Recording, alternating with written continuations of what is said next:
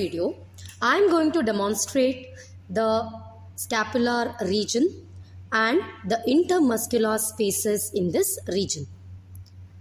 The scapular region, it contains the deltoid muscle. As you can see here, these are the fibers of deltoid. The deltoid muscle takes its origin from the lateral 1/3 of the anterior border of the clavicle. These fibers, what you're seeing here, these are the middle fibers that takes origin from the acromion process of scapula. And these are the posterior fibers of the deltoid. So these muscle fibers takes its origin from the lower border of the spine of the scapula. So this is the spine of the scapula. These muscle fibers, they converge together towards the deltoid tuberosity here, that is present in the lateral surface of the humerus. So this is the deltoid muscle. The next muscle is the supraspinatus muscle. To see the supraspinatus muscle, I am reflecting the trapezius muscle. So the muscle I am holding here is trapezius. I am reflecting it downwards. The muscle, what you appreciate here, so this is the supraspinatus muscle. You can see here, this is the supraspinatus muscle. So as the name is suggesting, supraspinatus means the muscle is present above. Supra means above the spinous process. The fossa, what we see here, is supraspinous fossa. So the supraspinatus muscle takes its origin from the medial 2/3 of the supraspinous fossa and goes and gets inserted to the flattened impression present in the upper part of the greater tubercle of humerus. The next muscle is the infraspinatus. So the muscle we see here, this is the infraspinatus muscle. As the name is suggesting, infra means below the spinous process. So this muscle is present in the infraspinous fossa of the scapula, takes its origin from the medial 2/3 of the infraspinous fossa of the scapula and also from the fascia covering the infraspinatus muscle. The muscle fibers runs laterally to go and gets inserted to the middle flattened impression present in the greater tubercle of the humerus. Running edge to edge with the infraspinatus is the teres minor muscle. So the muscle I am holding in the forceps is the teres minor muscle. So this teres minor muscle takes its origin from the upper 2/3 of the lateral border of the scapula here. Then it runs laterally upwards to go and gets inserted to the lower flattened impression that is present in the greater tubercle of humerus. Below the teres minor muscle, there is teres major muscle.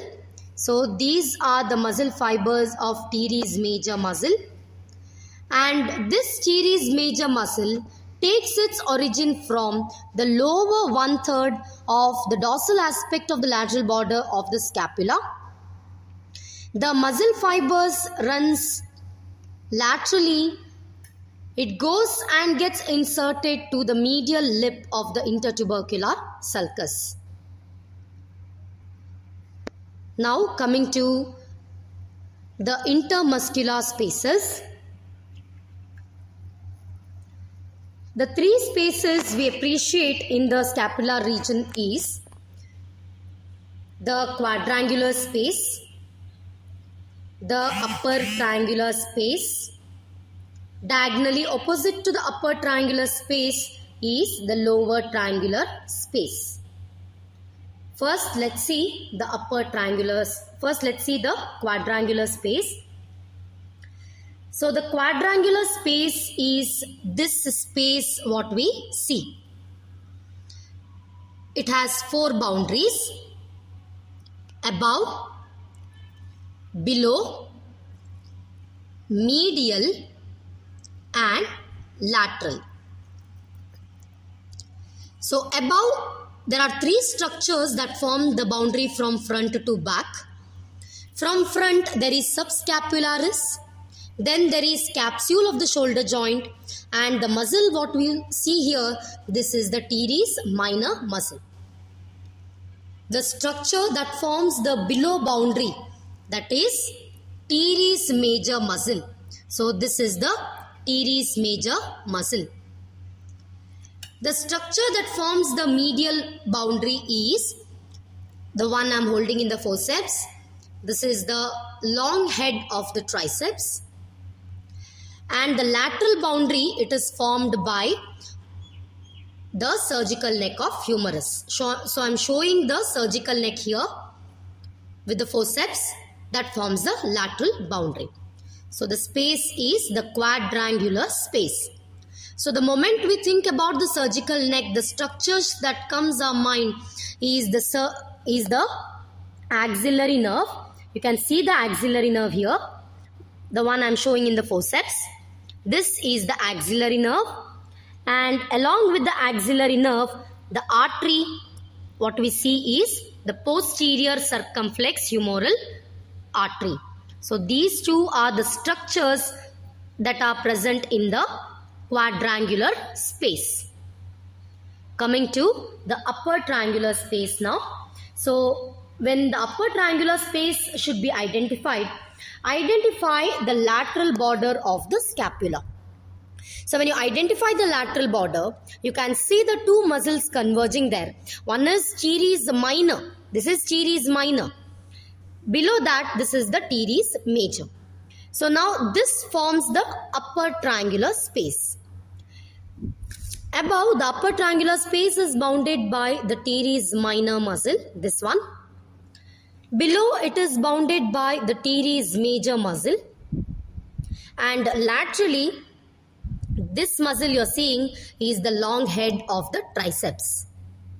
So the content of this space is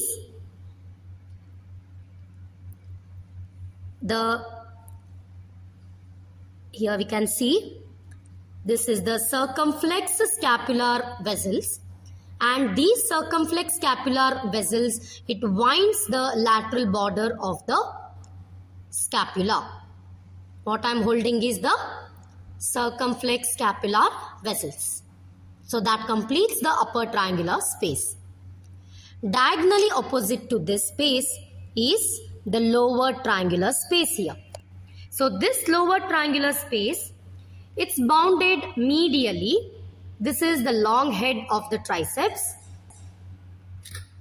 Laterally, we can see this is the shaft of the humerus. I can feel for the shaft of the humerus here.